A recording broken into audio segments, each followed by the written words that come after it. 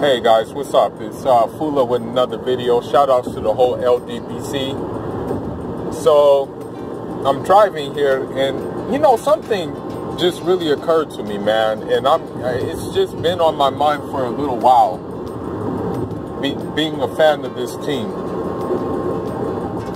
Barcelona needs to get.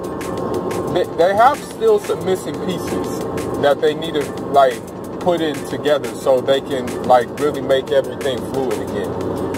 And one of the missing pieces I'm gonna say is a solid defense. I'm seeing it lately throughout the last couple of games. They have been getting exposed defensively, and that's not a good look. You know, the Barcelona motto has always been following the blueprint off the Dutch model, which is total football. But we're not seeing that with them lately, man. And for me, there's a couple of pieces that need to be filled. And I'm just going to go down the line and say what I think. They need a center back. They need a center back who is not just in the sense of center back, but also someone who's basically a center back who can distribute, a center back who can jumpstart the offense. And the guy who comes to mind, who they wanted to buy, keep in mind they wanted to buy him before, okay? But West Ham bought him. But as I said, you know, money talks. A guy that I feel they should go after because he has a strong upside and he's doing very, very well this season and still has the desire to get better and better is the center back Issa Joe. He would be good for the team due to the fact that he's tall. It's I want to say maybe 187 centimeters, 185 centimeters. I don't know. But him, you have a good aerial threat. You have a guy who has some technique on the ball as well. And a guy who can look out for the pass, you know. And also, you have that strong physical presence. So for me, I think he's one of the players that needs to be bought. The other area where Barcelona is lacking, and I know this sounds crazy, but they're really lacking in midfield creativity, and that needs to be fixed. I want to say, sure, you have Rakitic, who's always been solid, but they need something else. They need a guy who really gets the midfield ticking. They haven't really filled the void that Xavi and Iniesta has left. And the thing is about it is this. They need to get someone who's not only technically gifted, can get the attack started, and also push the attack very fluidly, find the passes needed. But they need to get someone who's strong too, because the game of football is changing. You know, I want to say that technique trumps everything, which in the case it does. But now you need a physical presence. You need to get some guys who are fast. You need to get some guys who are strong. But you also got to get guys who are still experts on the ball. And so right now, as it stands, and I'm going to be honest, I don't really know a midfielder who can fill that creative and technical void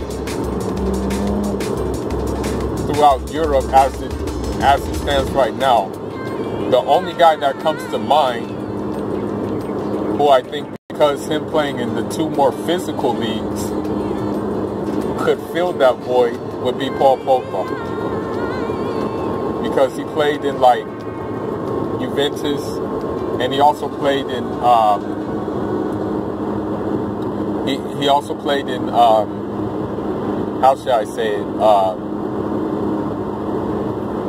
He's playing in Man U, yeah. Now, Barcelona has a policy of really not getting a classic center forward. That's not their thing. They need to have that guy.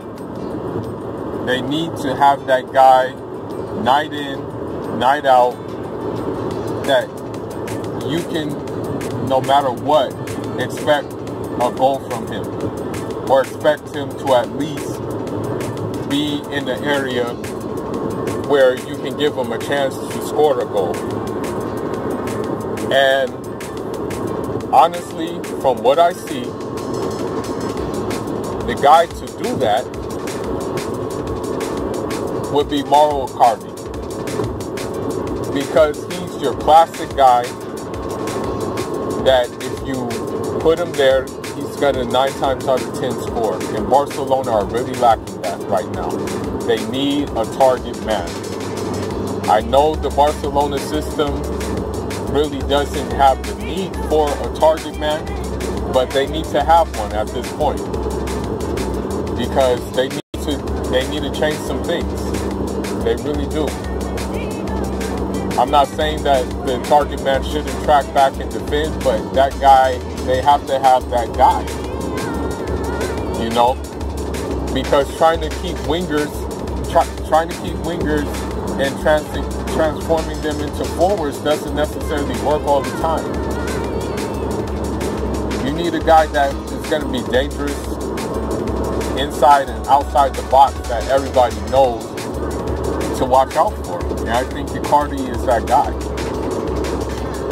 And he's already familiar with the system because he was in La Masia before. So, I don't know what Barcelona are going to do. They need to make some changes. They don't need to make any big changes, but they do need to make some minor changes if they are to, I feel, challenge. And it really starts with the defense. Because as it stands right now, Sevilla are in first place in La Liga right now, I think. I have to check the records again. But I think, yeah, they're number one right now. And it must be said, too, that, you know, if they're going to make a run at Champions League, everything has to be, like, very, very, very solid. You know?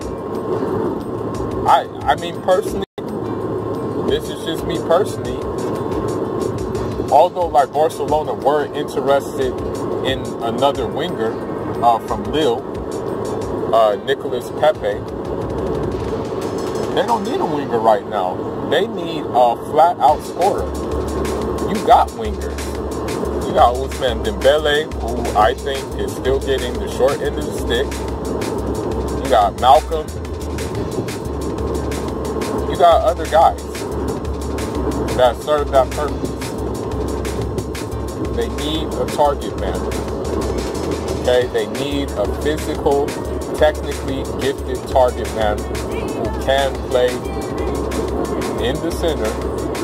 And I know that maybe they may have to change their formation, but at the end of the day, if you have a target man, you have a guy that you can at least count on for goals. You shouldn't have to always count on wingers for goals. You know, some wingers are busy distributing. You know, at the end of the day, a winger is a midfielder. Like you know, their job is for the pace.